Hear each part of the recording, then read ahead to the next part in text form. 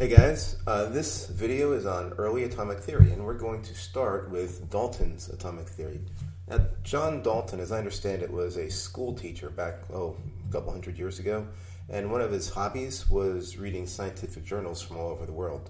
And doing so, he realized that at that time, if you piece together what we knew from pretty much all over the world, we had a coherent theory of the atom, and that hadn't happened up to that point.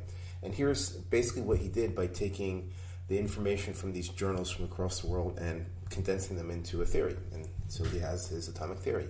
And the parts to it are this. And these are in my own words, but it's basically what he said. First, all matter is made up of these really small particles called atoms. And an atom is the smallest piece of an element that can participate in a chemical change, which is a chemical reaction. An element is the types of atoms that there are. And this is what we see in the periodic table, which we will see shortly. Second part, every element consists of only one type of atom, and all of those atoms that are that element have the same mass, and this mass is different from the mass of atoms of other elements. Now, we'll see when we start talking about isotopes that this isn't strictly true, but based on the equipment that they had at that time, that's the best that they could do.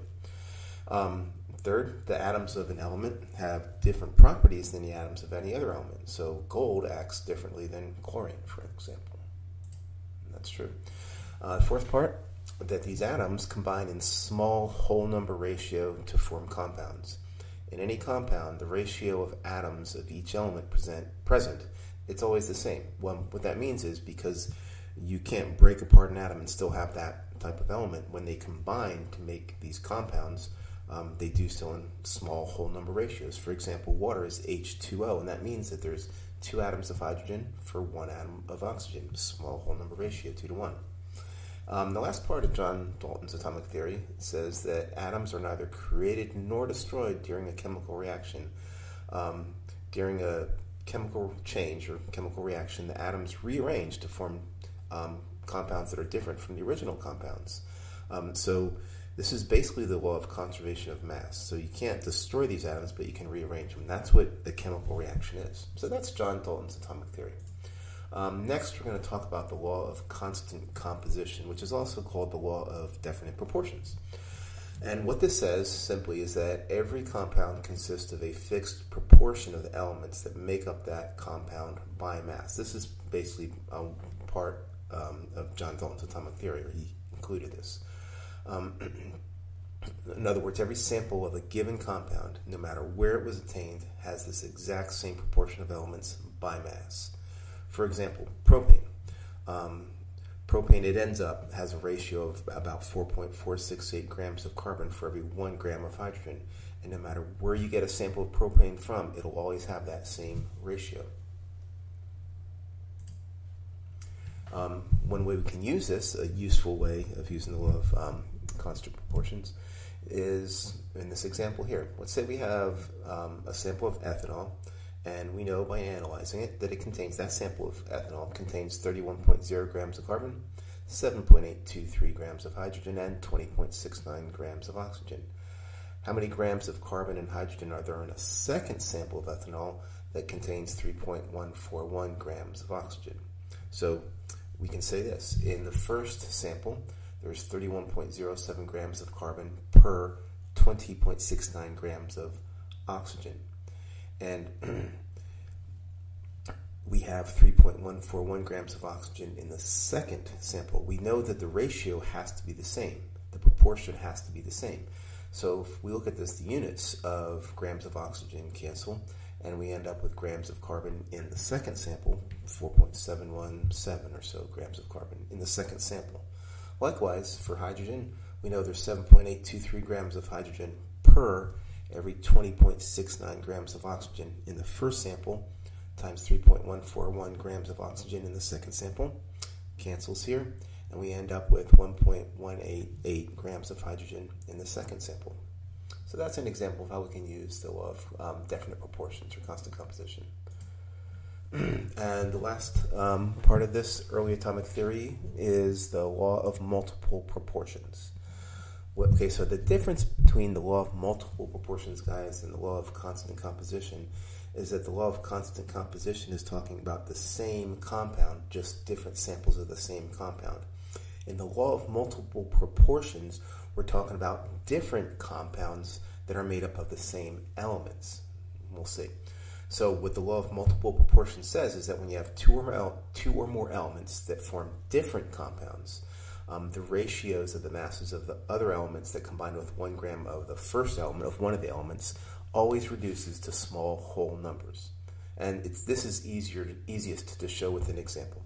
For example, THC, tetrahydrocannabinol, is made up of just carbon, hydrogen, and oxygen, and it ends up in THC, there's about 8.3410 grams of carbon for every 1 gram of hydrogen, and about 1.0581 grams of oxygen for every 1 gram of hydrogen.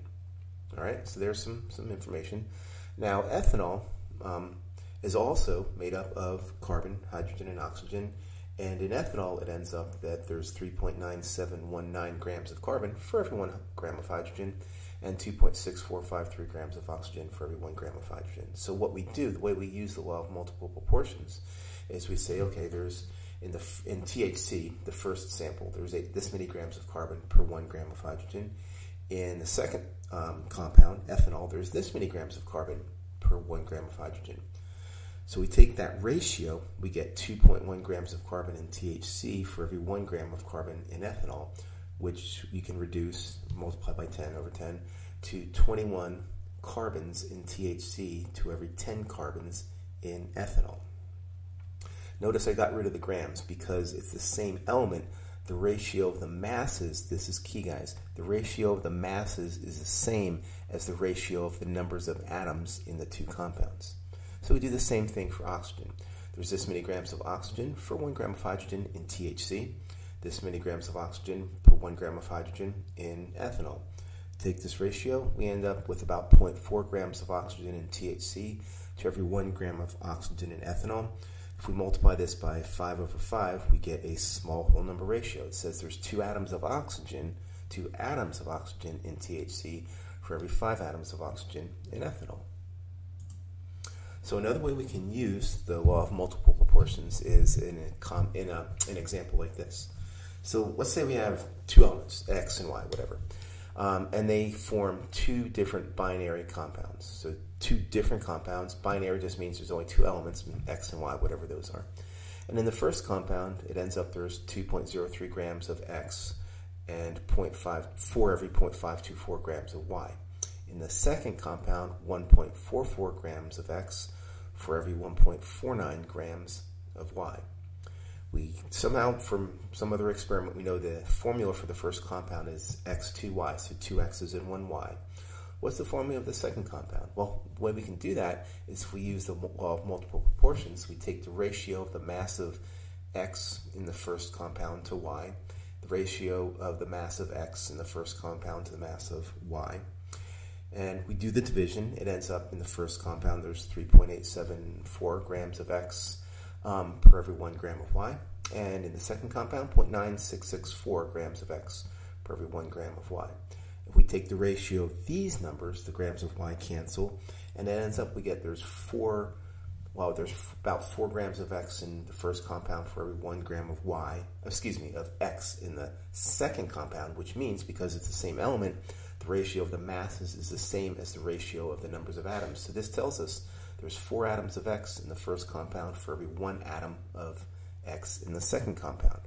So now we can take the formula that we're given, X2Y, which says that there's 2 X's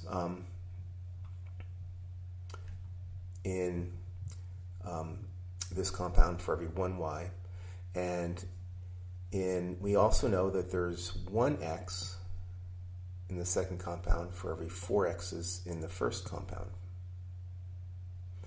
And that means that if we look at the units here, the X's cancel, X1s cancel, and we get there's 1 X in the second compound for every 2 Y. In other words, the formula is XY2. And that's all there is to it.